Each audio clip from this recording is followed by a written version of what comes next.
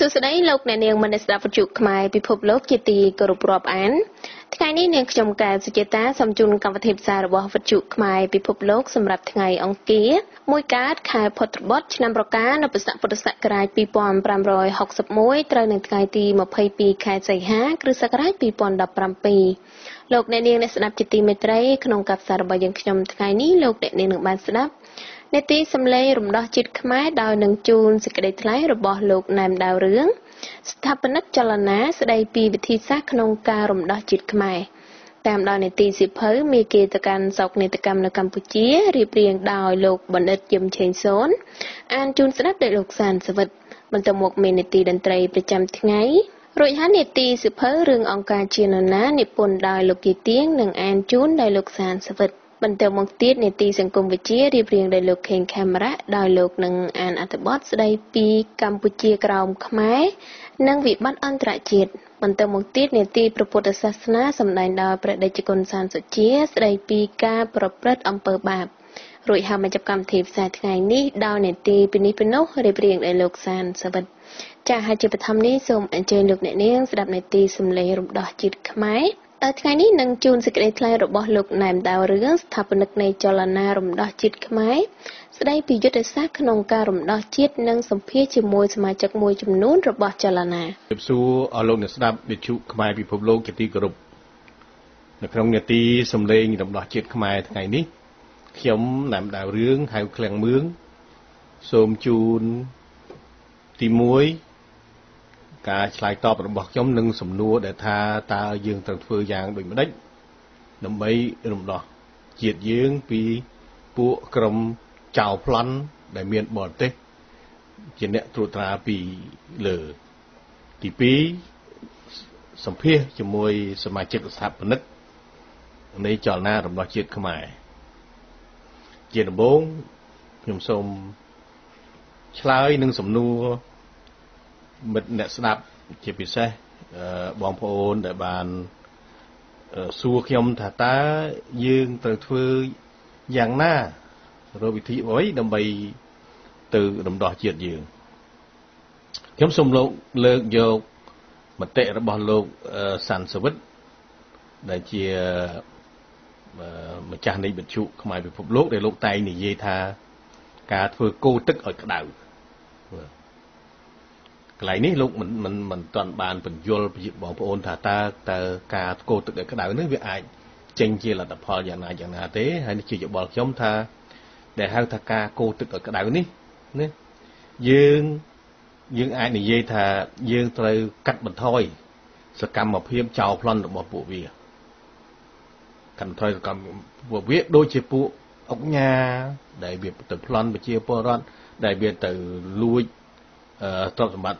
bị chia poron, thuần thiên tham bị chia được một từ dương, cứ miền này thà dương thua cả đồng khan bộ viết, đầm bay cầm ơi, sẽ cầm một phim bộ viếtได้เขียนปลาเปียถาโดยสับไงนี่คือวิธีบานตามจัดถึงอ๋อเมื่อที่họโดยทากาได้เบียตือโยกแร่โยกไอ้นึงก็ขมิ้นนามเนี่ยได้ทั่วรำคาญผู้เบี้ยดำไปก็มอยผู้เบี้ยนึงทั่วบานโดยบ่มนองบ่เบี้ยโดยฉะนั้นคือเมียนในทาได้หาตะโกตึกกระดาษนี้คือเตียงเมียงเหมือนเมนทั่วเมียนจะหลายจอสลับไปเจียบรัดเต้คือยืมเมียนโกดาวกันไหลนะได้มีจีจำนวนสำคัญประพบในจำโนลหรือบ่ปูเมย์เจ้าบันในทาปูกรมคณะปราบเชี่ยชวนดำนักการที่ปีในเป็นนาได้ยังเคยทาเอาการคอยเอาใช่เนอะคือยังไตรประโมลกำลังคนนี้รุ่งจรานปูเวียโดยยังรุ่งดมทมอđể nơi mặt trắng tụm lẹ tực nâng cái lại nâng nhưng mình toàn ai như vậy thì cả đấy cả vận tải trong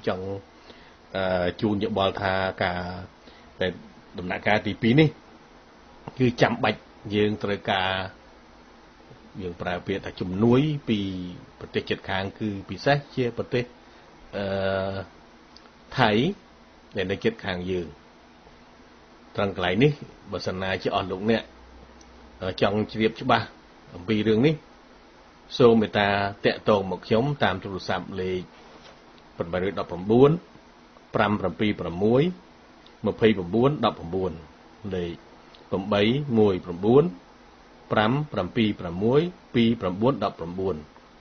ខ្ញុំមានសេចក្តីរីករាយនឹងបញ្យល់អស់លោកអ្នកឬក៏បដូរយោបល់ជាមួយអស់លោកអ្នកអំពីថាតើត្រូវធ្វើយ៉ាងណាដើម្បីរំដោះជាតិយើងតទៅនេះសូមជូនសេចក្តីសម្ភាសន៍ជាមួយលោកស្រីពុទ្ធសមាជិកស្ថាបនិកនៃចលនារំដោះជាតិខ្មែរនៅប្រទេសបារាំងខ្ញុំឈ្មោះស្រីពុទ្ធបបហើយដែលខ្ញុំចូលជាសមាជិកនៅក្នុងចលនារំដោះជាតិខ្មែរនេះបបហើយទី1ដែលខ្ញុំបានតាមដានរឿងជាច្រើនហើយនឹងខ្ញុំតាមដានคลิปរបស់លោកដាវរឿងដែលលោកដាវរឿងនិយាយអំពីចលនារំដោះជាតិខ្មែរបបហើយទី1ដែលខ្ញុំចង់និយាយនោះព្រោះថា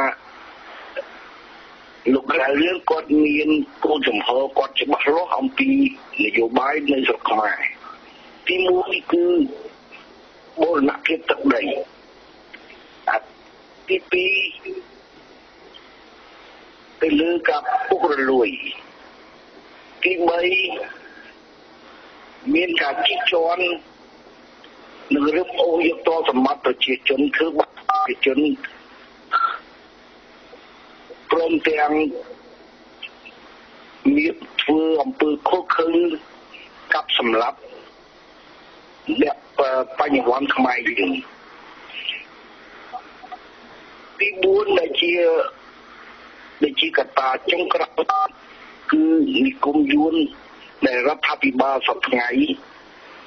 បានបង្ហូរនិគមយួនចូលមកប្រទេសខ្មែរយើងហើយពួកជនជាតិយួនយ៉ាងនេះវាបាក់គឺយួននូបដិយកម្មមកលើខ្មែរយើងនៅក្នុងគោលចំហរបស់ចលនារំដោះជាតិខ្មែរជាគោលចំហមួយច្បាស់លាស់ដែលខ្ញុំសម្រេចចិត្តថានឹងចូលធ្វើការជាមួយនឹងចលនារំដោះជាតិខ្មែរមកប្រហែលទាំងអស់នេះហើយដែលខ្ញុំបានសម្រេចចិត្តដោយខ្លួនឯងហើយខ្ញុំជឿជាក់ថាបងប្អូនខ្មែរយើងទាំងអស់គ្នាប្រកាសជាយល់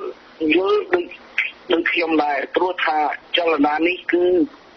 ខ្ញុំសំអាងទៅលើលោកណែនដៅរឿងច្បាស់ណាស់គាត់ជាអតីតលេខទាហាននៅក្នុងសក្តារដ្ឋគំនិតដែលលោកដៅរឿងគាត់មានគឺជាគំនិតគឺជាគំនិតសេរីហើយខ្ញុំប្រកាសក្នុងចិត្តខ្ញុំថាសមាជិកទាំងអស់ដែលបានចូលជាសមាជិកនៅក្នុងចលនារំដោះជាតិខ្មែរនេះគឺមានគំនិតសេរីដូចលោកដាវរឿងហើយដាវរឿងខ្ញុំបានជជែកជាមួយនឹងគាត់បានពី3ដងគឺគាត់មានគំនិតជាសេរីហើយមានរបៀបប្រជាធិបតេយ្យហើយដូច្នេះហើយបានថាខ្ញុំក្នុងនាមខ្ញុំផ្ទាល់គឺខ្ញុំសូមអំពាវនាវដែរថាសូមឲ្យបងប្អូនខ្មែរយើងទាំងក្នុងស្រុកនិងក្រៅស្រុកយើងរួមគ្នាដើម្បីការពារទឹកដីរបស់យើងជាដំបូងនិងរឿងមួយដ៏សំខាន់ទៀតគឺនិគមយួនដែលវាបានមករំលោភទឹកដីរបស់យើងហើយដូច្នេះហើយបងប្អូនទាំងអស់គ្នាក៏មានគំនិតប្រហាក់ប្រហែលនឹងខ្ញុំដែរហើយខ្ញុំសង្ឃឹមថាបងប្អូនទាំងអស់គ្នាចូលរួមនៅក្នុងចលនារបស់យើងឲ្យបានច្រើនដើម្បីបបហេតុតែមួយនេះគឺការពារទឹកដីមាតុភូមិរបស់យើងសូមអរគុណបន្តទៅនេះគឺកិច្ចសន្ទនារបស់ខ្ញុំជាមួយលោកហមចៅខេតដែលជាសមាជិកស្ថាបនិកនៅប្រទេសកាណាដាសូមជើញស្ដាប់វាសួរបងខ្ញុំចង់ឲ្យលោកបញ្ចេញយោបល់ ថាតើលោកយល់យ៉ាងម៉េចដែរដែលមកចូលរួមជាមួយចលនារបស់ជាតិខ្មែររបស់យើងខ្ញុំនេះសូមអញ្ជើញលោកមានប្រសាសន៍បាទអ្វីដែលធ្វើឲ្យខ្ញុំបាទចូលជាសមាជិកស្ថាបនិកនៃចលនារំដោះជាតិខ្មែរយើងនេះគឺមូលហេតុច្រើនណាស់បងមូលហេតុនិងបញ្ហាដែលជាវិបត្តិមិនត្រឹមត្រូវមិនយុត្តិធម៌តទៅសោះមិនចេះឈប់មិនចេះឈរកើតមកលើប្រជារាស្ត្រខ្មែរស្រួលត្រង់របស់យើងនេះគឺថាគំនោទុក្ខវេទនានោះមួយសែនមហាឈឺចាប់មកលក្ខណៈនេះហើយដែលធ្វើឲ្យខ្ញុំបាទចូលខ្លួនបម្រើចលនារំដោះជាតិខ្មែរបងតើលោកយល់ថាចលនារំដោះជាតិខ្មែរយើងនេះអាចនឹងមានខ្ញុំប្រើពាក្យថាជោគជ័យឬយ៉ាងណាដែរសូមលោកជូនយោបល់បាទបងការតស៊ូរបស់យើងជាខ្មែរគឺថាមិនត្រូវទេប៉ុន្តែយើងត្រូវតែធ្វើយើងសង្ឃឹមថានឹងមានជោគជ័យដែលយើងធ្វើព្រោះយើងមានសង្ឃឹមយើងជឿជាក់ថាយើងបានជោគជ័យព្រោះអីបរទេសគេលុកលុយយើងត្រួតត្រាយើងកាប់យើងគ្រប់វិស័យនៅលើទឹកដីយើងប្រទេសយើងនៃជនជាតិយើងនេះគឺថាពិបាកនឹងរកការថ្លៃនឹងរួមបាន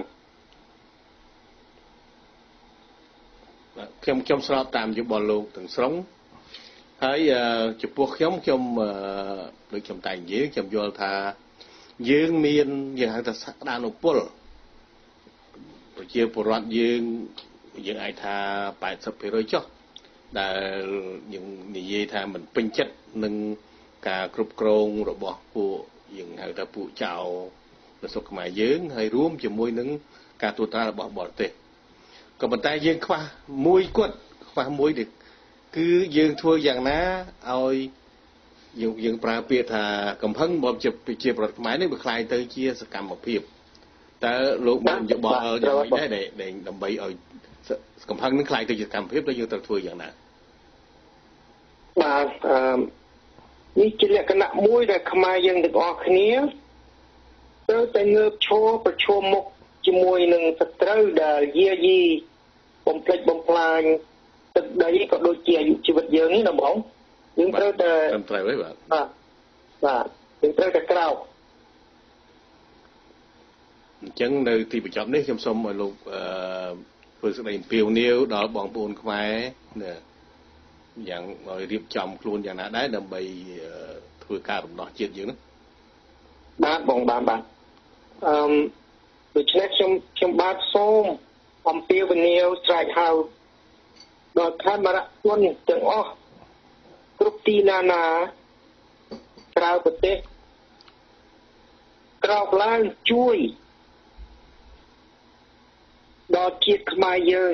ដែលជួបប្រទះនៅវិបត្តិនេះកុំឲ្យពួកចៅវាមកប្លន់ធ្វើបាបបាទសូមអរគុណលោកហមចៅខេតហើយសូមជម្រាបមកលោកមានស្ដាប់ថាយើងនឹងធ្វើសេចក្តីសម្ភាសជាមួយសមាជិកសហព័ន្ធដទៃទៀតនៅពេលក្រោយ2017@gmail.com ឬក៏ទំនាក់ទំនងតាមបណ្ដាញសង្គម Facebook គឺមានឈ្មោះថាចលនារំដោះជាតិខ្មែរសរសេរជាភាសាខ្មែរខ្ញុំបាទសសវណ្ណនាទីសម្លេងរំដោះជាតិខ្មែរសូមអរគុណជំពូកទី9មូលហេតុដែលរុញច្រានកម្ពុជាឲ្យពាក់ព័ន្ធក្នុងសង្គ្រាមវៀតណាមការសិក្សានានាកន្លងមកស្វែងរកមូលហេតុដែលនាំឲ្យពួកខ្មែរកុម្មុយនីសម៉ៅនិយមដណ្ដើមអំណាចបាននៅក្នុងឆ្នាំ1975ដោយផ្ដោតលើប្រការដែលមានការទម្លាក់សម្ដេចនរោត្តមសីហនុពីអំណាចនៅថ្ងៃទី18ខែមីនាឆ្នាំ1970ប៉ុន្តែក៏មានមតិខ្លះទៀតដែលជីកឫសគល់ជ្រៅជាងនេះ ដោយមើលមកប្រការដែលកម្ពុជាបានលះបង់ភាពអព្យាក្រឹតរបស់ខ្លួនហើយជំពាក់ជំពិនជួយពួកវៀតណាមខាងជើងនិងរណសិរ្សរំដោះវៀតណាមខាងត្បូងទៅវិញទេពោលគឺទៅលើកំហុសនយោបាយរបស់សម្ដេចនរោត្តមសីហនុដែលទ្រង់បានឆ្វេងយល់ពីដំបូងថាពួកកុម្មុយនីសវៀតណាមដែលគាំទ្រដោយសាធារណរដ្ឋប្រជាមានិតចិនជាអ្នកឈ្នះសង្គ្រាមនៅឥណ្ឌូចិននេះហើយចិននិងវៀតណាមខាងជើងជាកត្តាសំខាន់ក្នុងការធានាគោរពអធិបតេយ្យនិងបូរណភាពទឹកដីកម្ពុជាការស្រាវជ្រាវនានាបង្ហាញថាមានកត្តាជាច្រើនជំរុញឲ្យកម្ពុជាងាកចេញពីមាគ៌ាអព្យាក្រឹតដ៏ថ្លៃថ្លានេះកត្តាទាំងនោះមានដូចខាងក្រោមអព្យាក្រឹតភាពរងការគំរាមកំហែងក្រោយសន្និសីទក្រុងហ្សឺណែវនៅឆ្នាំ1955សម្ដេចសៀនុទ្រង់បានប្រកាសប្រកាន់យកនយោបាយអព្យាក្រឹតសម្រាប់ប្រទេសកម្ពុជានៅពេលដែលសង្គ្រាមនៅវៀតណាមកំពុងតែឆាបឆេះព្រះអង្គបានប្រកាន់យកនយោបាយការបរទេសមួយដែលរក្សាភាពអព្យាក្រឹតរបស់ប្រទេសកម្ពុជាហើយសំខាន់ជាងគេបំផុតគឺសន្តិភាពនៃមាតុប្រទេសរបស់ព្រះអង្គប៉ុន្តែបំណងប្រាថ្នាប្រកបដោយសុឆន្ទៈនេះមិនថិតថេរបានយូរទេមានកត្តាខាងក្រៅប្រទេសមួយចំនួននិងកត្តាខាងក្នុងផងដែរដែលបានជំរុញឲ្យអ្នកដឹកនាំកម្ពុជាផ្លាស់ប្ដូរនយោបាយអព្យាក្រឹតរបស់ខ្លួនកត្តាទាំងនោះមានការធ្វើទុកបុកម្នេញរបស់សហរដ្ឋអាមេរិកនិងប្រទេសជិតខាងកម្ពុជាការប៉ុនប៉ងទាក់ទាញកម្ពុជាបម្រើប្រយោជន៍ខ្លួនពីសំណាក់ចិននិងវៀតណាមខាងជើងការពូនផ្ដុំនិងភាពរំជើបរំជួលបង្កដោយខ្មែរកុម្មុយនីសនិងវិបត្តិសេដ្ឋកិច្ចសង្គមការធ្វើទុកបុកម្នេញរបស់សហរដ្ឋអាមេរិកនិងប្រទេសជិតខាងកម្ពុជា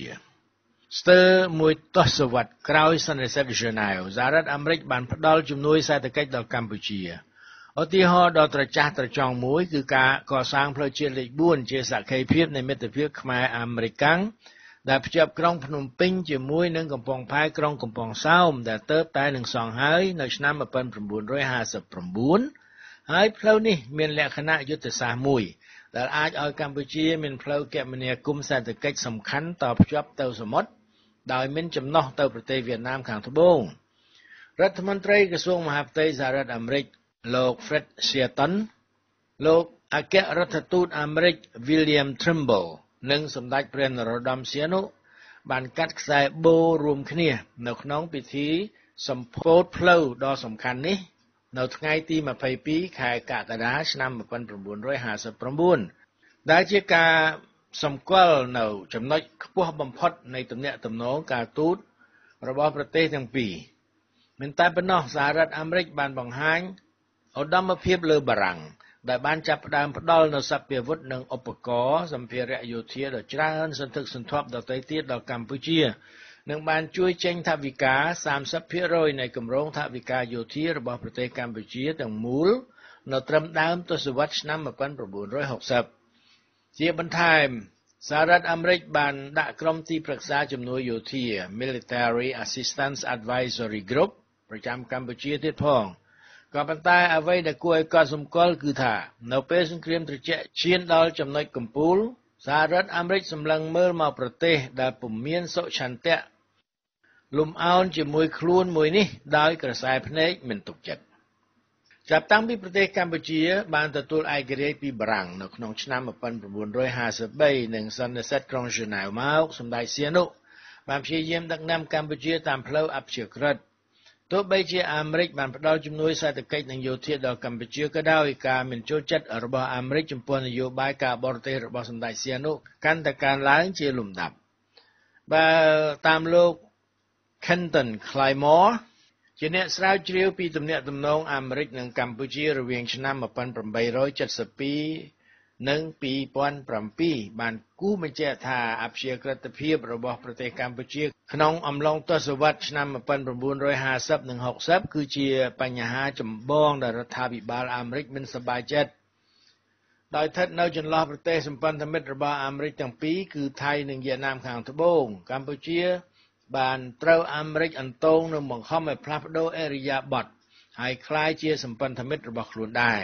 ប៉ុន្តែអាមេរិកមិនអាចធ្វើឲ្យសម្ដេចសៀនុផ្លាស់ប្ដូរជំហរនយោបាយការបរទេសរបស់ព្រះអង្គឡើយមិនតែប៉ុណ្ណោះថែមទាំងខិតទៅជិតប្រទេសចិនប្រជាមានិតថែមទៀតជាពិសេសចាប់ពីឆ្នាំ1958ទៀតផងផ្ទុយទៅវិញ អាមេរិកបានផ្ដើមប្រើប្រាស់វិធីទប់ទល់នឹងនយោបាយរបស់ព្រះអង្គសហរដ្ឋអាមេរិកមានការពាក់ព័ន្ធដោយផ្ទាល់ក្នុងគម្រោងធ្វើរដ្ឋប្រហារ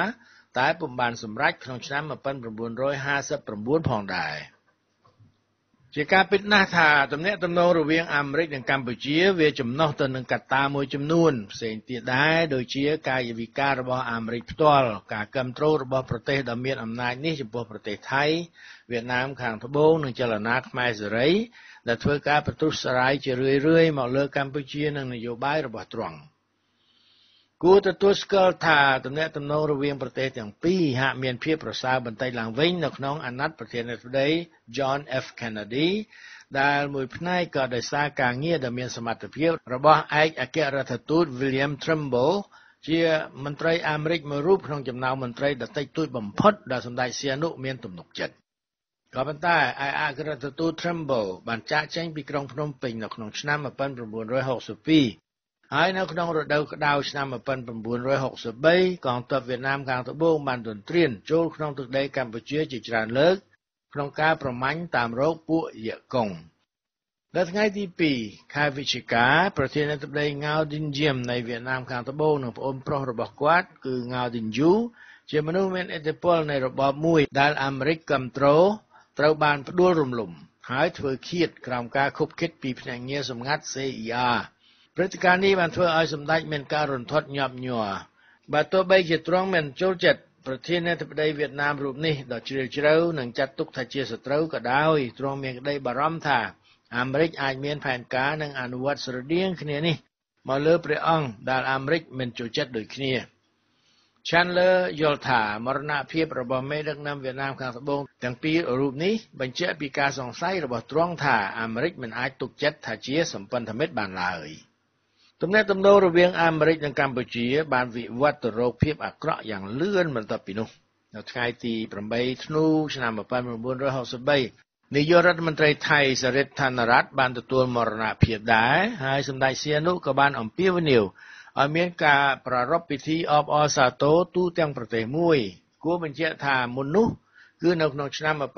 1963ដែរនាយករដ្ឋមន្ត្រីថៃរូបនេះបានថ្មាស់តែដៀលព្រះប្រមុខរដ្ឋខ្មែរហើយដែលត្រូវបានព្រះអង្គឆ្លើយតបដោយសម្ដីធ្ងន់ធ្ងរថាប្រជាជនកម្ពុជានឹងធ្វើពិធីបុណ្យខ្មោចរបស់សរិទ្ធដោយលំអសម្លៀកបំពាក់របស់គេនៅបន្ទះក្រណាត់ពណ៌ផ្កាឈូកមួយជាសញ្ញានៃការរីករាយជាប្រតិកម្មអនុរដ្ឋមន្ត្រីក្រសួងការបរទេសសហរដ្ឋអាមេរិកបានទទួលបន្ទុកកិច្ចការនយោបាយឈ្មោះ Averell Harriman បានហៅការអបអរនេះថាសាហាវខូខើក៏ប៉ុន្តែអ្វីដែលធ្វើឲ្យសហរដ្ឋអាមេរិកខឹងសម្បារយ៉ាងខ្លាំងនោះគឺការផ្សាយតាមវិទ្យុក្រុងភ្នំពេញថាការស្លាប់របស់ង៉ាវឌីនយៀមសរិទ្ធ ឋានរតនិង John F. Kennedy បណ្ដាលមកពីការធ្វើអន្តរាគមន៍របស់ព្រះជាម្ចាស់ដើម្បីសង្គ្រោះកម្ពុជាទ្រង់ត្រូវរងការចោទប្រកាន់ថាបានថ្លែងយ៉ាងដូចនេះកម្ពុជាមានសត្រូវតែ3គាត់ហើយមេដឹកនាំរបស់ប្រទេសទាំង3នេះគឺស្លាប់ទាំងអស់និងចុះនរកទាំង3នាក់នៅក្នុងអំឡុងពេលប្រមាណ1ខែកន្លះតែប៉ុណ្ណោះ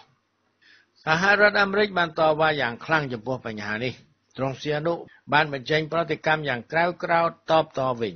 ដោយបដិសេធថាទ្រង់ពុំបានផ្សព្វផ្សាយព័ត៌មានដូច្នោះឡើយហើយទ្រង់ប្រកាសបិទស្ថានទូតកម្ពុជានៅ Washington ព្រមទាំងបញ្ចប់ការចរចាអំពីបែបបទជំនួយអាមេរិកជាការឆ្លើយតបសហរដ្ឋអាមេរិកពិចារណាកាត់បន្ថយបុគ្គលិករបស់ខ្លួននៅកម្ពុជាដល់កម្រិតអបបរមា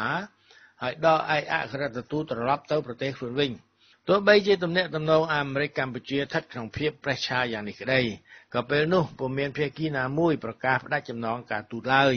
ហើយបានបន្តក្នុងរយៈកាល17ខែមកទៀតក្នុងសភាពមួយដោយដែលលោក Milton Osborne បានពណ៌នាថាទំនាក់ទំនងរវាងប្រទេសទាំងពីរคล้ายជាការនិយាយភាសារវាងមនុស្សថ្លង់និងមនុស្សថ្លង់ភាពរអស្ចារ្យរវាងកម្ពុជានិងអាមេរិកបន្តតែពុំមានប្រធានបទថ្មីនោះទេសម្ដេចសៀនុបានបន្តចោទថាសហរដ្ឋអាមេរិកពាក់ព័ន្ធសហការជាមួយប្រទេសថៃវៀតណាមខាងត្បូងនិងចលនាខ្មែរសេរីដើម្បីបង្កអស្ថិរភាពនៅកម្ពុជាឧទាហរណ៍មួយគឺនៅខែមករាកុម្ភៈឆ្នាំ1964កម្ពុជាបានចោទប្រកាន់ធ្ងន់ធ្ងរថាអាមេរិកពាក់ព័ន្ធជាមួយនឹងក្រុមប្រឆាំងនឹងប្រទេសកម្ពុជាអ្នកស្រាវជ្រាវខ្លះយល់ថាការចោទប្រកាន់នេះពុំមែនគ្មានភស្តុតាងនោះទេ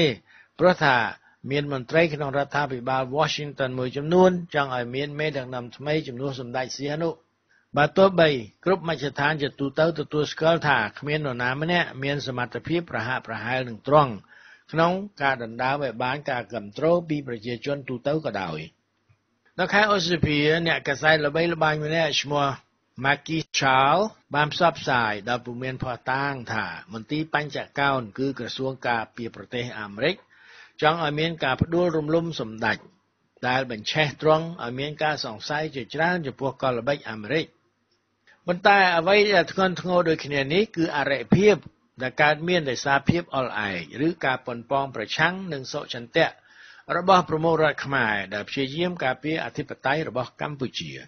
នេះជាកត្តាសំខាន់មួយទៀតដែលធ្វើឲ្យទំនាក់ទំនងការទូតរវាងអាមេរិកនិងកម្ពុជាកាន់តែឃ្លាតឆ្ងាយពីគ្នាដោយសារភាពអសកម្មរបស់សហរដ្ឋអាមេរិកក្នុងការគ្រប់គ្រងកិច្ចខិតខំប្រឹងប្រែងរបស់សម្ដេចសៀនុ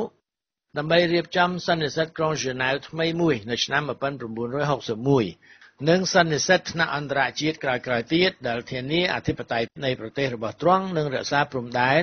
ឲ្យរួចពីការឈ្លានពាននានាប៉ុន្តែទោះជាមានកិច្ចខិតខំជំរុញពីអ្នកដឹកនាំកម្ពុជាក្តីសន្និសីទថ្នាក់អន្តរជាតិបែបនេះពុំដែលកើតមានឡើយហើយបញ្ហានេះយើងនឹងពិភាក្សាបន្ថែមនៅទំព័រខាងក្រោយទោះជាយ៉ាងណាក៏ដោយភាពសោះអង្គុយរបស់អាមេរិកក៏ជាការធ្វើឲ្យសម្ដេចសៀនុមានការសង្ស័យចំពោះចេតនាអាមេរិកដោយជឿថាប្រទេសនេះបានគ្រប់គ្រងនិងរហូតដល់ជំរុញឲ្យថៃនិងវៀតណាមខាងត្បូងទន្ទ្រានចូលមកនិងធ្វើការបំផ្លិចបំផ្លាញមាតុភូមិរបស់ទ្រង់ថែមទៀត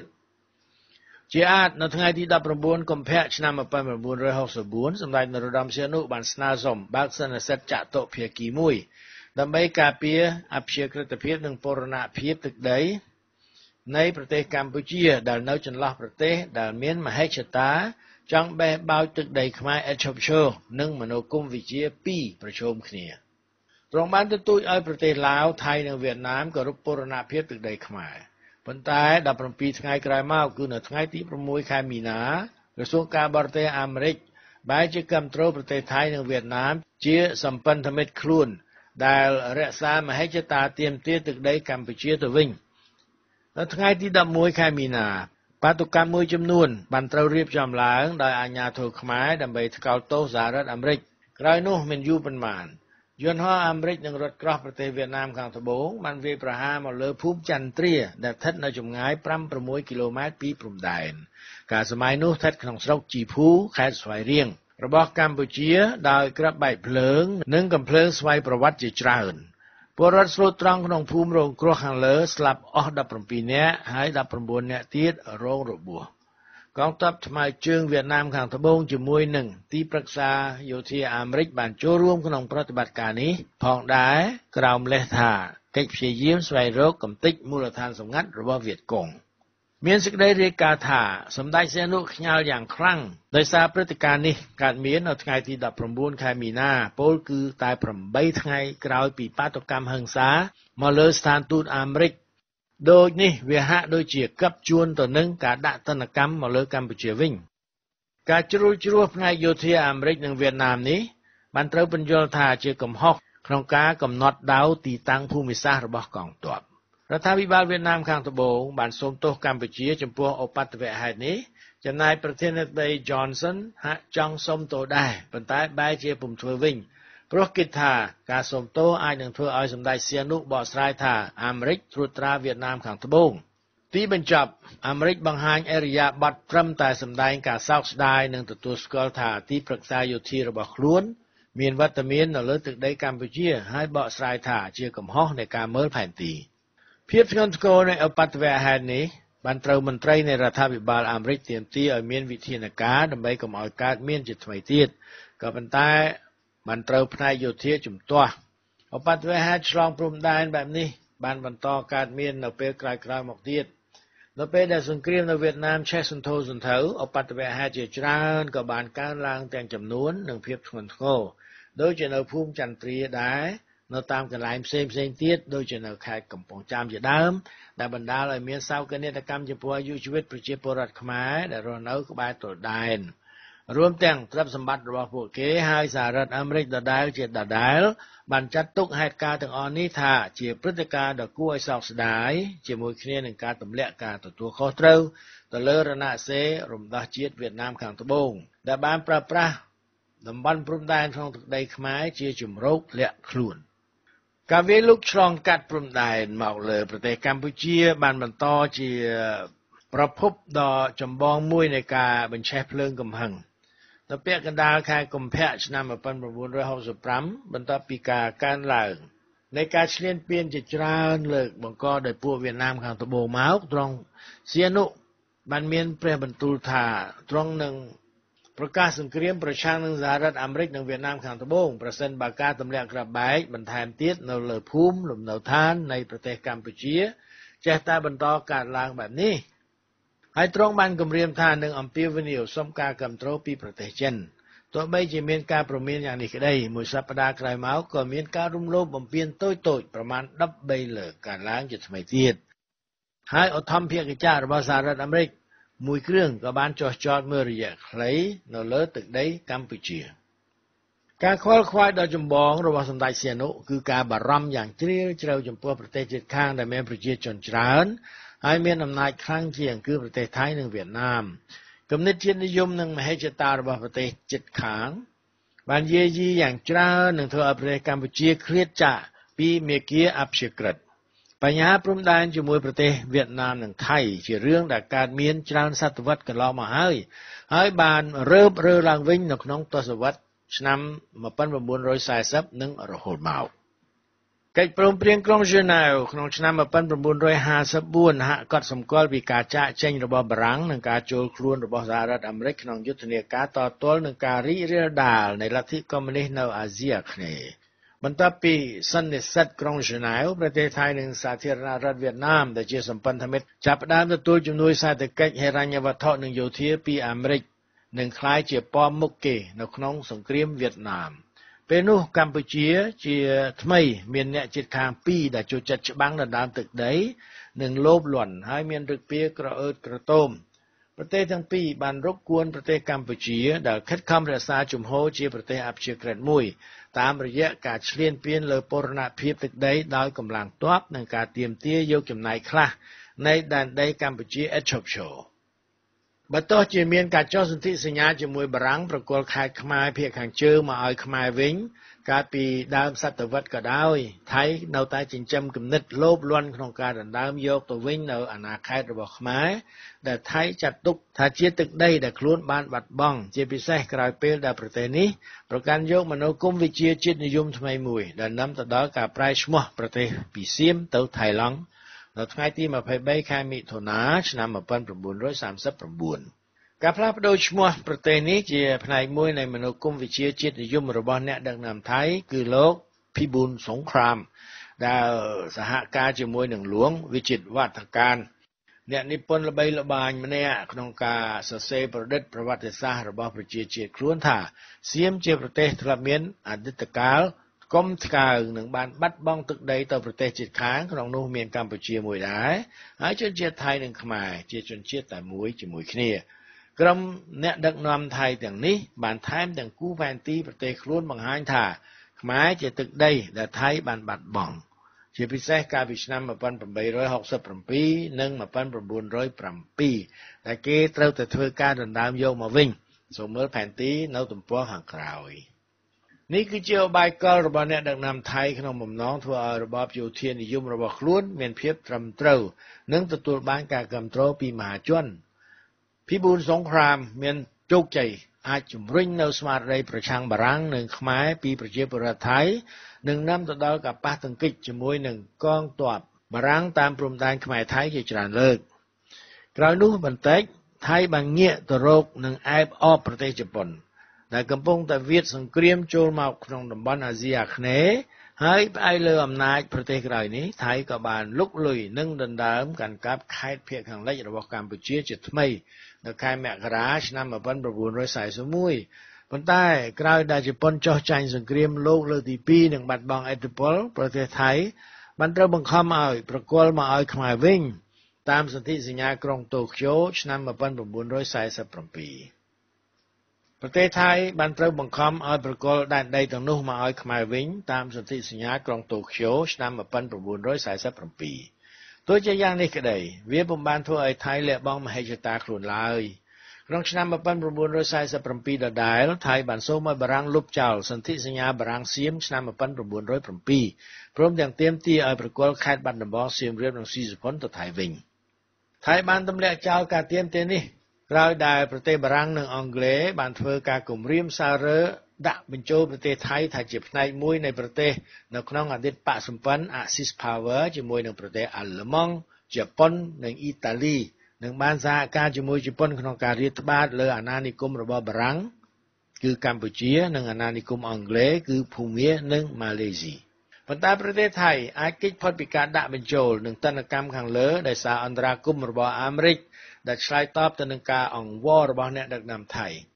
ទោះជាយ៉ាងណាក៏ដោយប្រទេសថៃនៅតែបន្តភាពអមិត្តជាមួយកម្ពុជាជាប្រទេស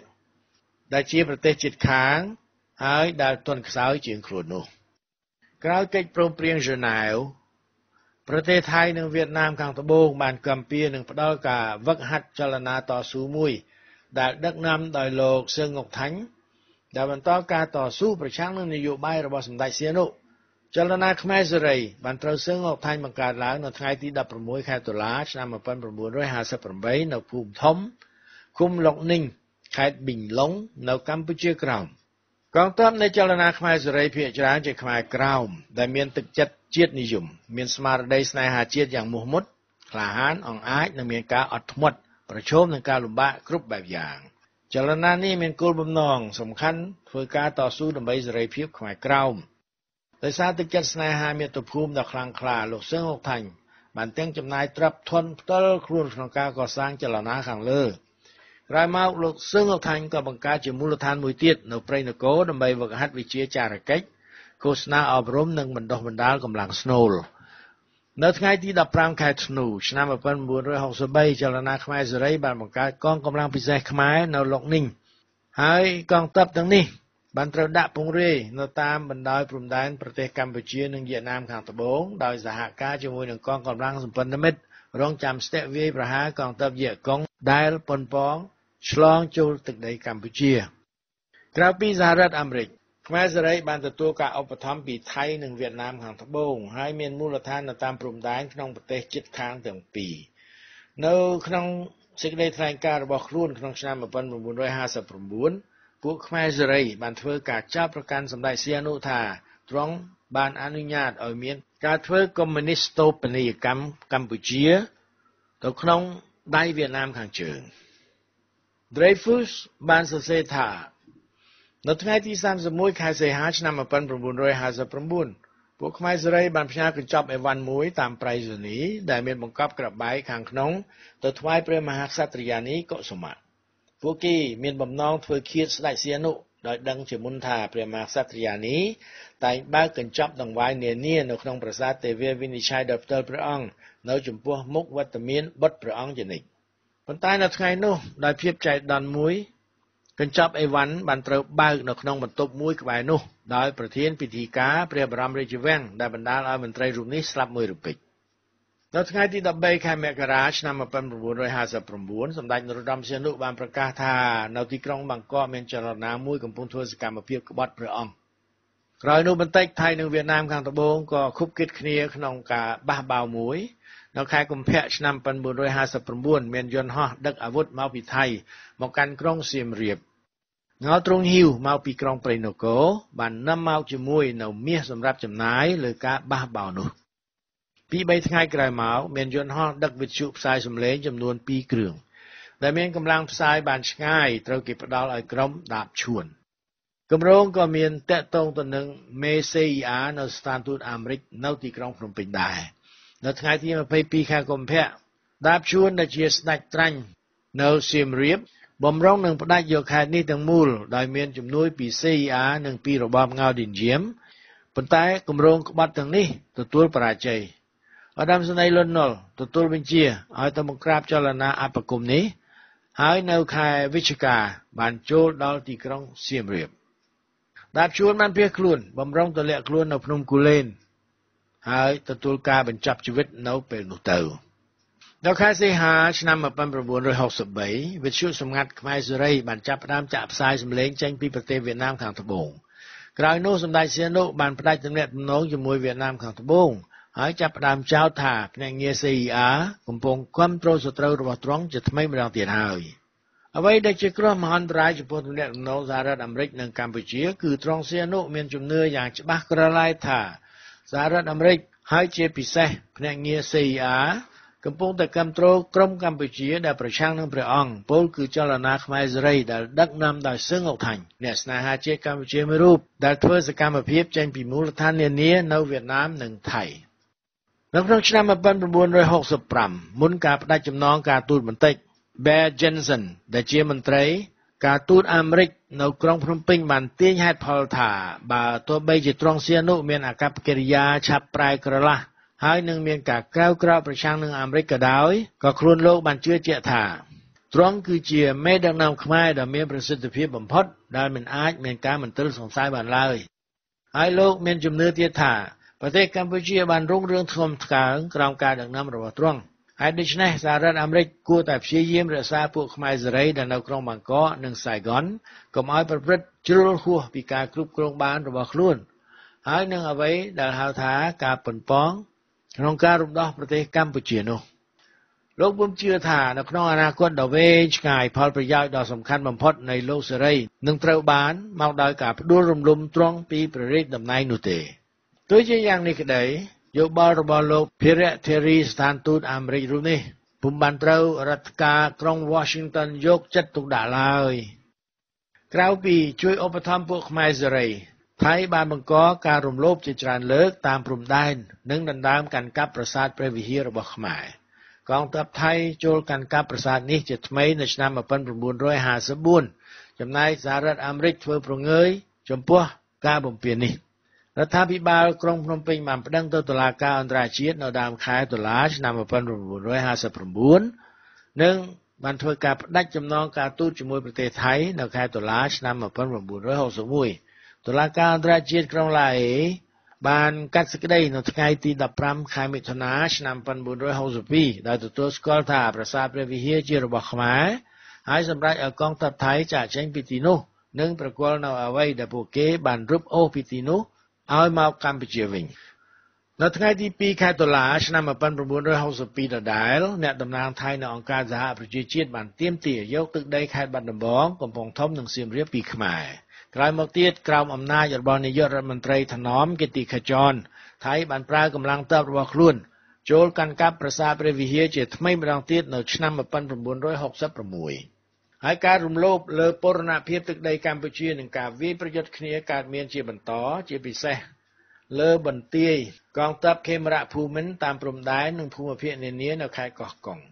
ក្រៅពីនេះពួកអ្នកនេសាទថៃក៏ធ្វើការរំលោភលើដែនសមុទ្រខ្មែរជារឿយៗផងដែរបើទោះបីជាប្រទេសថៃប្រកាន់យកនៅនយោបាយអមិត្តចំពោះកម្ពុជាក៏ដោយសម្ដេចនរោត្តមសីហនុប៉ុនប៉ងជាច្រើនលើកដើម្បីធ្វើការភ្ជាប់ទំនាក់ទំនងការទូតឡើងវិញជាមួយប្រទេសជិតខាងមួយនេះលក្ខខណ្ឌតែមួយនៃការស្ថាបនាកិច្ចការទូតទ្វេភាគីនេះគឺការទទួលស្គាល់ព្រំដែនកម្ពុជាប៉ុន្តែ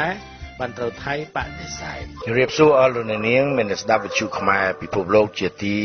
គោរពរាប់អានបាទកាលពីថ្ងៃមុនខ្ញុំបានអានរឿងអង្គការជានរណារបស់យាយទៀងឬអ្នកស្រីគឹមធីអ៊ួយដល់ត្រង់កញ្ញាទៀងធ្វើដំណើរជាមួយនឹងអនាគតស្វាមីលោកគៀងអិនចេញពីព្រៃនគរឆ្ពោះទៅកាន់ខេត្តបាត់ដំបងនៅកម្ពុជាកណ្ដាលបាទតទៅនេះគឺជាវគ្គស្ដីពីមាតុភូមិទី2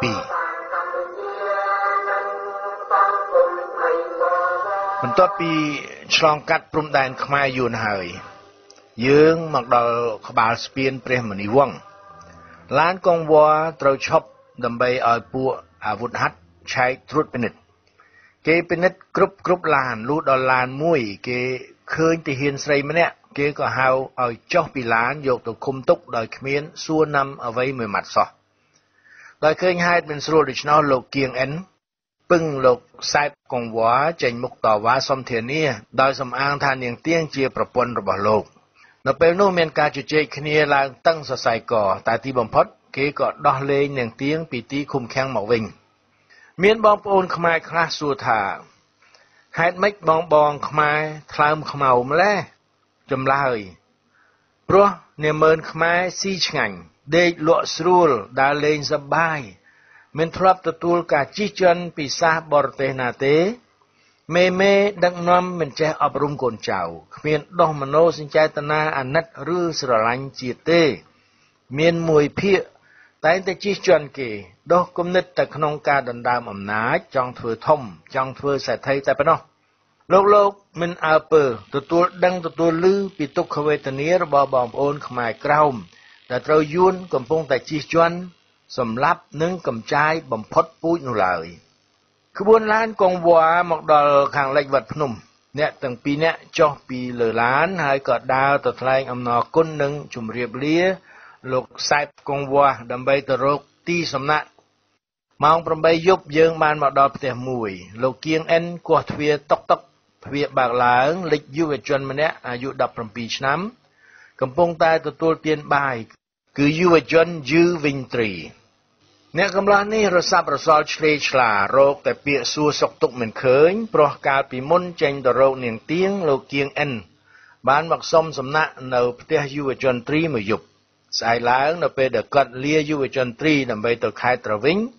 គាត់និយាយហាក់ដូចជាលេងคลายមែនប្រាប់យុវជនត្រីថាគាត់នឹងទៅយកនាងទៀងមករៀបការជាមួយគេមិននឹកស្មានថាលោកគៀងអិននាំនាងទៀងមកមែនទេនោះទេយប់នោះយុវជនវិញត្រីនិងលោកគៀងអិនទទួលទានដំណេកលើកន្ទេលក្រាលផ្ទាល់ក្តារក្នុងបន្ទប់ទទួលភ្ញៀវនាងទៀងគេងក្នុងបន្ទប់លើគ្រែសំពត់មួយតូចថ្ងៃបន្ទាប់មកលោកគៀងអិនចេញទៅបាត់រីឯយុវជនវិញត្រីក៏ទៅរៀននៅសាលាគិលានុបដ្ឋាជារាល់ថ្ងៃខ្លះមិនបានចូលផ្ទះទេព្រោះត្រូវនៅយាមពេទ្យសម្រាប់វេនខ្លួនឯងផងជួនកាលដើម្បីឲ្យបានលុយកាក់ខ្លះផ្សំផងក៏សុកចិត្តយាមជំនួសគេបដូរនឹងប្រាក់ឈ្នួលនាងទៀងសម្រាប់នៅផ្ទះយ៉ាងស្ងប់ស្ងាត់ដូច្នេះបានប្រហែលមួយអាទិត្យល្ងាចមួយយុវជនត្រីបណ្ដាលលោកគៀងអិនមកផ្ទះយួរទាំងកញ្ចប់ 3-4 មកជាមួយផងមកដល់បន្ទប់ទទួលភ្ញៀវទាំងពីរនាក់ទម្លាក់កញ្ចប់ចុះលើក្តារយុវជនត្រីចូលទៅក្នុងផ្លាស់សម្លៀកបំពាក់ងូតទឹកលោកគៀងអិនស្រែកហៅអាទៀងចេញមករៀបបាយញ៉ាំនាងទៀងលាកញ្ចប់ម្ហូបព្រមទាំងដួសបាយដាក់ចានអ្នកទាំង3នាក់ទទួលទានបាយជុំគ្នាជាលើកទី1លោកគៀងអិនចាក់ស្រាបៀរបង្ខំឲ្យយុវជនត្រីផឹកមួយកែវហើយមួយកែវទៀតត្រឹមឯណាមិនស្រវឹងស្រាប់តែយុវជនត្រីចេះប្រូកប្រាជ្ញមិនដឹងជាចេញសម្ដីបែកជាអូហូជាស្ទឹងពីណាពីណីមកទេ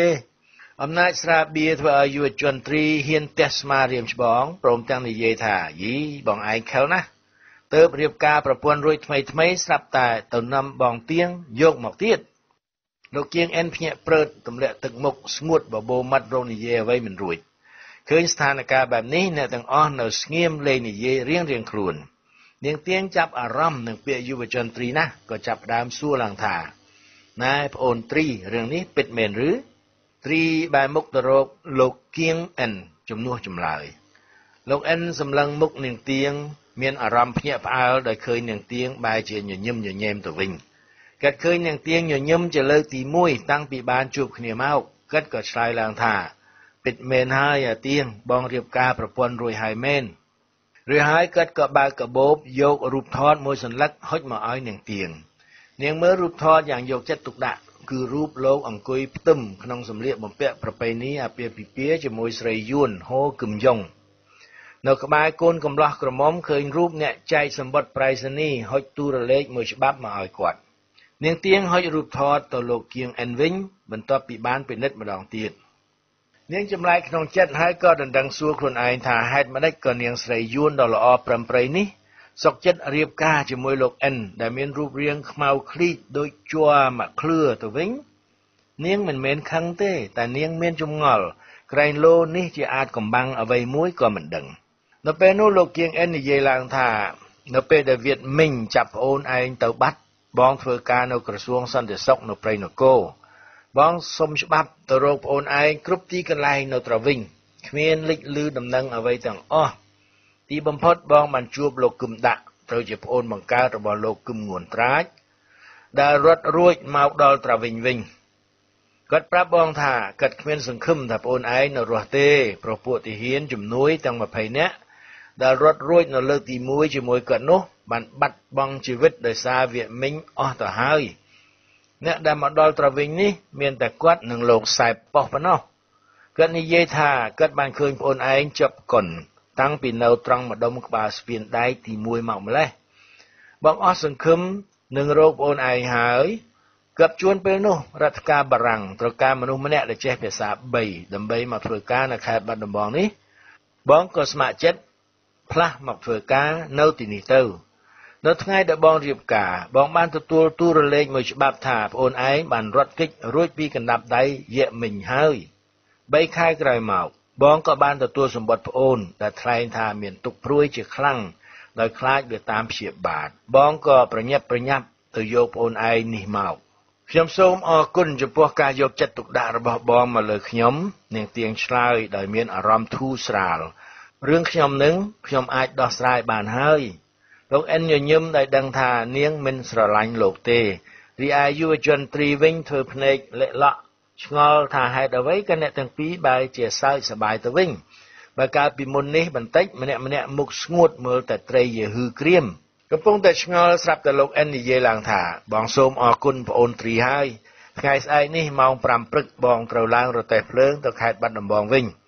បងសូមផ្ញើអាទៀងជាមួយប្អូនឯងសិនថ្ងៃណាមួយបងនឹងវិលមករៀបចំផ្សំផ្គុំអ្នកទាំងពីរត្រីក្រវីក្បាលញើតតាត់ហើយឆ្លើយឡើងថាទេ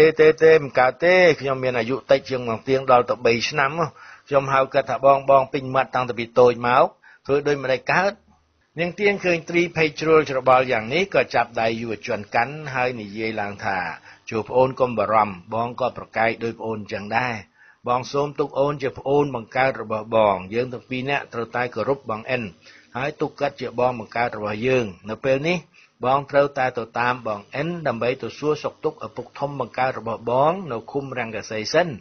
បងនឹងសំណាក់នៅទីនោះមួយរយៈហើយដើម្បីបង្ហាញសេចក្តីស្មោះត្រង់ចំពោះបងអិនបងសម្រេចថាមិនតិនយកប្តីទេស្អែកឡើងម៉ោង 4 កន្លះព្រឹកយុវជនត្រីក៏ជូនដំណើរលោកអិននិងនាងទៀងឡើងរថភ្លើងកុងវ៉ាមុនបែកគ្នាលោកអិនអង្អែលក្បាលយុវជនត្រីព្រមទាំងនិយាយបញ្ជាក់ថាខ្ញុំស្រឡាញ់ត្រីឯងនិងអាទៀងដោយប្អូនបង្កើតខ្ញុំត្រូវតែផ្សំផ្គុំប្អូនទាំងពីរឲ្យបានគ្នាជាប្តីប្រពន្ធជាដាច់ខាតម៉ោង 5 គាត់រថភ្លើងបន្លឺសញ្ញា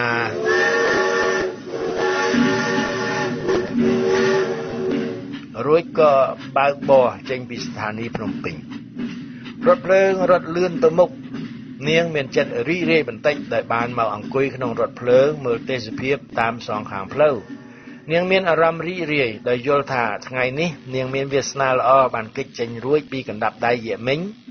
បើពុំដូច្នោះទេបើកាលណាយៈមិញចាប់បាននាងច្បាស់ជាត្រូវស្លាប់យ៉ាងវេទនានាងសប្បាយម្យ៉ាងទៀតដែលបានឃើញមាតុភូមិទី2ដែលនាងប្រាថ្នាមកទស្សនាជាយូរហើយនៅតាមដងផ្លូវរថភ្លើងនាងឃើញចំការផ្លែឈើគ្រប់ចម្ពោះមានតាំងពីស្វាយដូងល្មុតមានខ្នោផ្លែទឹកដោះគោត្របែកក្រូចពោធិ៍សាត់ក្រូចថ្លុងក្រូចឆ្មារនិងផ្លែឈើផ្សេងទៀតយ៉ាងច្រើនឥតកណនារថភ្លើងបោះមកដល់ចំការត្នោតដែលដុះជាច្រើនប៉ុនដើមហើយដែលជាលើកទី1ដែលនាងទៀងបានឃើញផ្ទាល់ភ្នែកបន្ទាប់មកទៀតនាងឃើញដើមឈើធំស្រោងស្រាងខ្ពស់សន្លឹមស្ទើរកប់ពពកមិនខ្វះឈើធ្វើផ្ទះមិនខ្វះអស់ដុតឡើយបន្ទាប់មកទៀតនាងឃើញវាលស្រែដ៏ធំល្វឹងល្វើយឆ្ងាយដាច់កន្ទុយភ្នែកមានស្រូវដុះពណ៌បៃតងខ្ចីមកដល់ស្ពានស្វាយដូនកែវនាងទៀងមើលទៅក្នុងស្ទឹងឃើញអ្នកនេសាទត្រីផ្ទុកត្រីពេញទូកមកដល់ភ្នំធីបដីនៅស្របបណ្ដោយតាមជើងភ្នំមានដុំថ្មតូចគោជាគំនរដ៏ធំស្កឹមស្កៃសម្រាប់យកទៅក្រាលថ្នល់ប្រទេសខ្មែរសម្បូរដោយធនធានធម្មជាតិសឹងគ្មានអ្វីខ្វះផ្ទុយទៅវិញនៅនគរយួនមានភាពខ្វះមុខខ្វះក្រោយអ្នកស្រែចម្ការសឹងតែយកដើមឫស្សីឬដើមអង្គាដីមកធ្វើជាសសរផ្ទះដើម្បីដណ្ដើមស្លអ្នកស្រុកសឹងតែយកចំបើងមកដុតដោយខ្វះអស់ព្រោះតែហេតុនេះហើយបានជាតាទិញនិយាយប្រាប់ពីគោលបំណងវាទឹកដីរបស់យួនហាណូយថាត្រូវតែយកឲ្យតល់ទៅបាន ទោះយូរក្តីឆាប់ក្តីកំពុងតែស្រមៃសពគ្រប់លោកគៀងអិនក៏មកអង្គុយក្បែរហើយប្រាប់នាងទៀងថានៅខាងមុខនេះគឺស្ថានីយ៍រាំងកែសីរួចបន្ទាប់មកគឺទីក្រុងបាត់ដំបងហើយនាងទៀងត្រេកអរជាក្រៃលែងក្រោកឈររៀបចំវ៉ាលីបំរុងសុំលាលោកគៀងអិនចុះកាន់ស្ថានីយ៍ទៅរកឪពុកធំបង្កើតលោកអិនយល់ដូច្នេះក៏និយាយឡើងថានៅទីនេះពួកយាមិញធ្វើសកម្មភាពខ្លាំងៗណាស់សឹងរិលយប់វាចូលមកចាប់កូនក្មេងនិងយុវជនទៅកាន់ទីអាតកំបាំងវាកាប់សម្លាប់អ្នកស្រុកអិតឈប់ឈរដូច្នេះអាទៀងឯងកុំអាលចុះទៅរាំងកែសីនេះអីត្រូវទៅឲ្យដល់បាត់ដំបងសិនរួចសំគិតតទៅទៀតគ្មានតអ្វីមួយម៉ាត់នាងទៀងទន់ដៃទន់ជើងស្រាលខ្លួនដោយសំឡេងនឹកឃើញឡើងវិញជាថ្មីនៅពាក្យតាទិញដែលថាយាមិញបានបញ្ជូនបូដោយនិងចារជនដើម្បីមកធ្វើសកម្មភាពនៅលើទឹកដីខ្មែរស្ដាយសេចក្តីសប្បាយដែលមានចំនួនកន្លះថ្ងៃមកហើយត្រូវរលាយអស់ទៅវិញជាមួយនឹងពាក្យលោកអិនប៉ុន្មានម៉ាត់នេះពាក្យតាទិញជាពាក្យពិតទេតាម៉ោង 2 កន្លះរសៀលរថភ្លើងបានមកដល់ស្ថានីយ៍បាត់ដំបងយើងទាំងពីរនាក់ដើរសម្ដៅទៅរកផ្លូវចេញនៅខាងមុខស្ថានីយ៍លោកអិនបង្ហាញនាងទៀងដល់មិត្តបារាំងរបស់គាត់ម្នាក់ដែលមានអ្នកបើកបរជូនគាត់មកឈប់ឡានរងចាំយើងនៅទីនោះបារាំងញញឹមទទួលយើងទាំងពីរដោយហុចដៃបងសួរផងអ្នកបើកបរនាំយើងឆ្លងស្ពានចាស់ទៅកាន់ត្រើយស្ទឹងខាងកើតបារាំងបញ្ជាឲ្យអ្នកបើកបរបត់ឡានទៅឆ្វេងរួចក៏ឈប់នៅទីនោះខាងជ្រុងវត្តសង្កែជាប់មាត់ស្ទឹងយើងចុះពីឡានហើយក៏ដើរតាមបារាំងទៅកាន់បន្ទប់មួយមានទំហំ3 ម៉ែត្រកន្លះ4ជ្រុងដែលលោកអិនបានផ្ដាំឲ្យកាត់ជួលទុកឲ្យនាងទៀងតាំងពីពេលនោះមកលោកគៀងអិនតែងតែនាំប្រពន្ធមកសួរសុខទុក្ខនាងទៀងជារៀងរាល់ពេលព្រមទាំងជួយទំនប់បំរុងលុយកាក់ខ្លះៗទៀតផងនាងទៀងតែងតែជៀសវាងមិនចង់ជួបលោកអិនទេដើម្បីកុំឲ្យមានការយល់ច្រឡំពីសំណាក់ភរិយាថ្មោងថ្មីរបស់គាត់បានកន្លែងសំណាក់ស្រួលបួលហើយនាងទៀងក៏ផ្ញើសម្បត្តិសុំលាលែងពីមុខតំណែងគ្រូបង្រៀននៅក្រសួងសិក្សាធិការព្រៃនគរព្រមទាំងសុំដកសំណុំលិខិតខ្លះទៀតសម្រាប់ប្រើការនៅថ្ងៃក្រោយនៅខែកញ្ញាឆ្នាំ1948នាងទៀង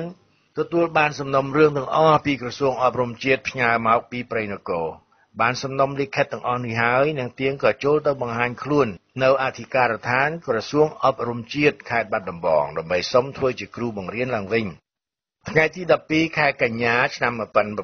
1948នាងទៀងត្រូវចូលទៅជួបលោកអធិការបឋមសិក្សាតាមកំណត់លោកអធិការត្រកូលងោអង្គុយចាំនាងទៀងក្នុងការិយាល័យពេលចូលទៅដល់លោកអធិការដោះវ៉ែនតាចេញក្រឡេកមើលនាងទៀងតាំងពីក្បាលដល់ចុងជើងហើយនិយាយយ៉ាងគំរោះគំរើយថានាងឯងនិយាយខ្មែរមិនច្បាស់មានឈ្មោះនិងរូបរាងដូចយួនតែក្រសួងអប់រំជាតិនៅភ្នំពេញបានយល់ព្រមជ្រើសរើសនាងហើយខ្ញុំសម្រេចចិត្តថានឹងបញ្ជូននាងទៅបង្រៀននៅសាលាពីមសីមាព្រោះនៅទីនោះមានយួនច្រើន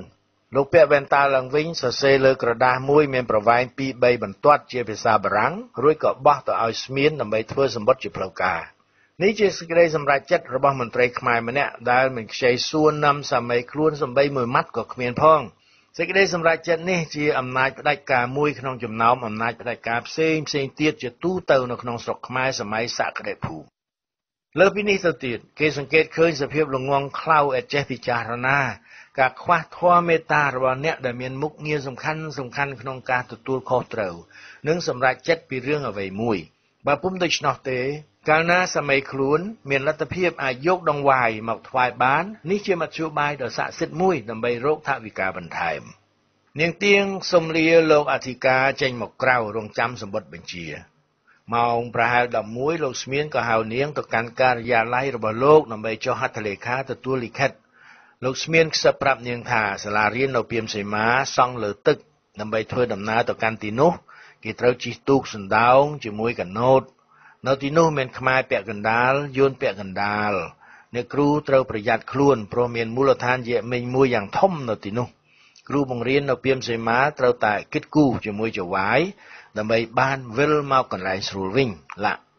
នាងទៀងត្រូវវិលត្រឡប់មកទីលំនៅវិញដោយមានចម្ងាយ3 គីឡូម៉ែត្រដោយជើងទទេនាងមិនហ៊ានជិះរមាល់ទេព្រោះបញ្ហាថវិកា នៅតាមផ្លូវនាងដើរបណ្ដើរយំបណ្ដើរនឹកឃើញអាកប្បកិរិយារបស់លោកអធិការនឹកឃើញសម្ដីលោកស្មៀនដែលបង្ហាញផ្លូវដើម្បីធ្វើម៉េចឲ្យបានមកកាន់បាត់ដំបងវិញនឹកឃើញការប្រត់ប្រាស់រត់ចោលឪពុកម្ដាយដើម្បីគេចខ្លួនពីយៈមិញហើយឥឡូវត្រូវគេបញ្ជូនខ្លួនឲ្យទៅតំបន់យៈមិញដដែលខ្ញុំហើយជាតិនេះកើតមកជាខ្មែរកម្ពុជាក្រោមអ្វីក៏វេទនាម្លេះនៅកម្ពុជាក្រោមយៈមិញតាមរោគចាប់ដោយចោទថាក្បត់វាមកដល់កម្ពុជាកណ្ដាលគេថាខ្ញុំជាយួនតើខ្ញុំមានសញ្ជាតិជាអ្វីនាងដើរតាមផ្លូវលេខ1ស្របមិត្តស្ទឹងសង្កែលុះមកដល់ប៉ុស្តិ៍នាងក៏ចូលទៅទិញតែមួយសន្លឹកដើម្បីផ្ញើសម្បត្តិទៅលោកមាថាច់ទីហុងនាងក្រឡេកទៅខាងស្ដាំបញ្ចូលការិយាល័យប៉ុស្តិ៍ឃើញមានក្រដាសមួយបិទនៅជញ្ជាំងមានសេចក្តីជាអាតថាសាលាខេត្តបាត់ដំបងត្រូវការជ្រើសរើសស្មៀនប្រចាំថ្ងៃម្នាក់សូមបញ្ជាក់ថានៅចំនួននោះមុខងារស្មៀនស្រីមិនទាន់មានសិទ្ធិពេញលេញចូលក្នុងក្របខ័ណ្ឌក្នុងរាជរដ្ឋាភិបាលនៅឡើយទេក្នុងចំណោមនារីនៅលាវដែលមានអាយុពី20ទៅ25ឆ្នាំត្រូវចេះនិយាយនិងសរសេរភាសាខ្មែរយួនបារាំងហើយត្រូវមានសញ្ញាបត្រ Certificat d'études primaires complémentaires franco-indo-chinois នៅពេលកំពុងយកចិត្តទុកដាក់មើលក្រដាសនេះមនុស្សម្នាក់ដើរមកកេះស្មានាងតិចៗហើយសួរថានាងជាខ្មែរកម្ពុជាក្រោមឬចាស់លោកនាងចេះភាសាយួនឬទេចាស់ខ្ញុំចេះលោកតើនាងចេះអក្សរបារាំងខ្មែរច្បាស់លាស់ឬទេ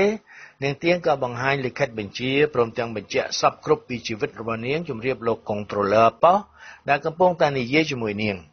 លោកធ្លាប់ទៅធ្វើការក្នុងក្រសួងប្រៃសណីយ៍នៅព្រៃនគរចំនួន3ឆ្នាំលោកស្គាល់ខ្មែរកម្ពុជាក្រោមច្បាស់លាស់ណាស់លោកធ្វើមុខស្ងួតបន្ទាប់ពីបានស្ដាប់ការរាយរាប់របស់នាងមកលោកមានចិត្តអាណិតនាងទៀងជាពន់ពេកលោកចាប់ដៃនាងទៀងហើយក៏បញ្ជិះនាងខាងក្រោយសូលិចរបស់គាត់ដើម្បីទៅកាន់សាលាខេត្តបាត់ដំបងទៅដល់ហើយលោកប៉ាក់សមេតក៏នាំនាងទៅជួបលោកចម្រើនប៊ុនរឿនដែលជាผู้ជួយខេត្តទី1នៅសាលាខេត្តបាត់ដំបងលោកទាំងពីរនិយាយគ្នាមួយសន្ទុះរួចហើយលោកប៊ុនរឿនក៏ដើរមកនិយាយជាមួយនាងទៀងដោយមេត្តាធម៌ថាស្អែកនេះនាងមកធ្វើតេស្តជាមួយគេចោះនាងទៀងដឹងថាលោកយល់ព្រមទាំងទើសទាំងទាល់ដោយសារតែអន្តរាគមពីលោកប៉ាក់សមេតតែប៉ុណ្ណោះព្រោះលោកមិនដែលស្គាល់ខ្មែរកម្ពុជាក្រោមទេលោកក៏ស្មានដូចអ្នកឯទៀតដែរថានាងជាយួនថ្ងៃស្អែកឡើងទី13ខែកញ្ញាឆ្នាំ48ពេលនាងទៀងដើរទៅដល់មុខការិយាល័យលោកผู้ជួយនាងឃើញមានយុវនារី5នាក់អង្គុយចាំនៅទីនោះរួចជាស្រេចនារីទាំងនោះស្លៀកពាក់ស្អាតបាតតាមរបៀបខ្មែរនិយាយខ្សឹបខ្សៀវគ្នាពីនេះពីនោះចំណែកនាងទៀងស្លៀកខោខ្មៅពាក់អាវសកមូលដៃវែងទុកសក់គៀបទៅក្រោយតាមរបៀបខ្មែរកម្ពុជាក្រោមបុគ្គលិកធ្វើការនៅសាលាខេត្តសម្លឹងនាងគ្រប់គ្នាដោយមិនដែលឃើញទាំងសម្លៀកបំពាក់ទាំងរូបរាងទាំងសក់មិនមែនយួនមិនមែនចិនឬពាសំរុំដូចជាខ្មែរនាងមិនហ៊ានចូលទៅជិតគេទេដោយឈរនៅក្បែរមាត់ទ្វារបន្ទប់លោកผู้ជួយទី1ផ្អែកខ្នងនឹងជញ្ជាំងពេលមកធ្វើតេស្តមកដល់គណៈកម្មាធិការហៅបេក្ខនារីទាំង6នាក់ចូលទៅកាន់បន្ទប់លោកผู้ជួយទី1លោកចម្រើនប៊ុនរឿនដាក់កៅអីពិសេសមួយនៅខាងឆ្វេងគាត់សម្រាប់នាងទៀងវិញ្ញាសាមាន3មុខគឺសរសេរតាមសូត្រខ្មែរសរសេរតាមសូត្របារាំងនិងការសន្ទនាផ្ទាល់មាត់ជាភាសាយួនរួចហើយបេក្ខនារីទាំងអស់ត្រូវនៅអង្គុយស្ដាប់លទ្ធផលប្រហែល1ម៉ោងក្រោយមកលោកប៊ុនរឿនដើរចេញពីបន្ទប់ញញឹមហុចដៃស្ដាំកាន់នាងទៀងដៃឆ្វេងកាន់សំណុំលិខិតហើយនាំនាងទៅជួបឯកឧត្តមទេពផនចៅហ្វាយខេត្តបាត់ដំបងលោកសម្លឹងមើលមុខនាងទៀងដោយងឿងឆ្ងល់តែលោកប៊ុនរឿនក៏ធ្វើសេចក្តីរាយការណ៍ពីជីវប្រវត្តិនិងបញ្ហាផ្សេងរួចមកក៏បង្ហាញលទ្ធផលតេស្តរបស់នាងសរសេរតាមសូត្រខ្មែរគ្មានកំហុសសរសេរតាមសូត្របារាំងគ្មានកំហុសភាសាយួនល្អបង្គួរលោកចៅហ្វាយខេត្តងក់ក្បាលញញឹមពេញចិត្តនឹងលទ្ធផលនេះលោកក្រោកឡើងដឹកដៃនាងទៀងទៅជួបជុំលេខាធិការទាំងអស់ដើម្បីសួរយោបល់ពេលនោះលោកប៉ាក់សមេតក៏មកដល់ល្មមព្រោះលោកក៏ចង់ដឹងពីលទ្ធផលនៃការប្រឡងជ្រើសរើសនេះដែរដល់ពេលនោះលោកប៉ាក់សមេតក៏លើកដៃធានាអះអាងថានាងទៀងពិតជាកូនខ្មែរកម្ពុជាក្រោមពិតចំណែកបុគ្គលិកសាលាខេត្តនៅពេលនោះមានលោកវ៉ាសំផុនលោកពោតសអ៊ឹមលោកពោតសអ៊ឹមត្រូវជាឪពុកក្មេករបស់លោកលីឌៀបចង់វាងសារព័ត៌មានអង្គរបុរីក្រោយមកបានចូលទៅបម្រើក្នុងកងយោធពលខេមរៈភូមិន្ទលោកទេពសរឹមនិងលោកអ៊ូជំនិតក៏លើកដៃសុំទទួលស្គាល់និងធានាអះអាងដែរ